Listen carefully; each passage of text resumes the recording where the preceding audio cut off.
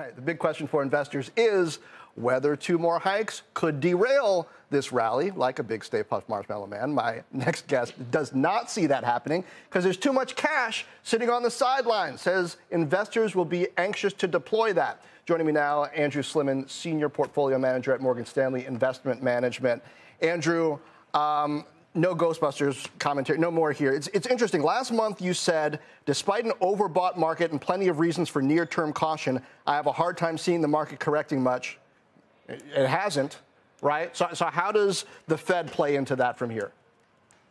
Well, eventually the Fed is going to slow the economy enough that earnings estimates are going to be too high or coming down, but we're just not seeing that yet. And I think a big upside for the market is that earnings growth will inflect from negative in the second quarter to positive in the fourth quarter.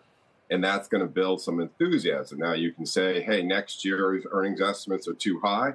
We won't really know that till next year. So as long as companies report in the second quarter in line with what's expected, then I think the earnings estimates for next year will inflect positive, and markets tend to put a pretty big multiple on that. And so I think that's to come in the third, going into the fourth quarter. Challenging market because stocks have run so far. So you say that people should average in cash this summer on a monthly basis. That's what you said in last month's note, right? That's right. So last year I was pounding the table on, in every 5% decline, starting at down 15, you got to add to equities. And I felt like an idiot when the market was down 25%. I just don't think you're going to get that fat pitch this year, because the number one question I get from people is, when's the pullback coming? I've got cash to deploy. And that's consistent, unfortunately, John, as you know, with coming out of a bear market low. Unfortunately, investors don't buy equities, they sell equities. And the data suggests that people have been net sellers of equities since really last summer.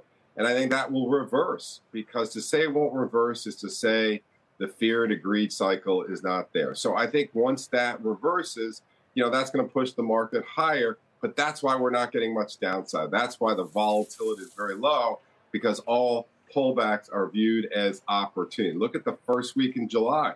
We had a little bit of pullback, boom, the market reversed right away. So I think it's very, very consistent with the early stages of a bull market. I certainly can see the market very overbought, and the high beta stocks, speculative stocks have done very well here. We're going into earnings season with lots of expectations. It gets me nervous, but I question, given the lack of fund flows, whether there will be much of a pullback. Okay, so you say we could get another leg higher this fall, but then what about after that? Because fall, and especially the end of December, has been awfully tricky for the past several years. Almost scarily consistently, things can reverse. So how should investors position for that, and what should they watch for?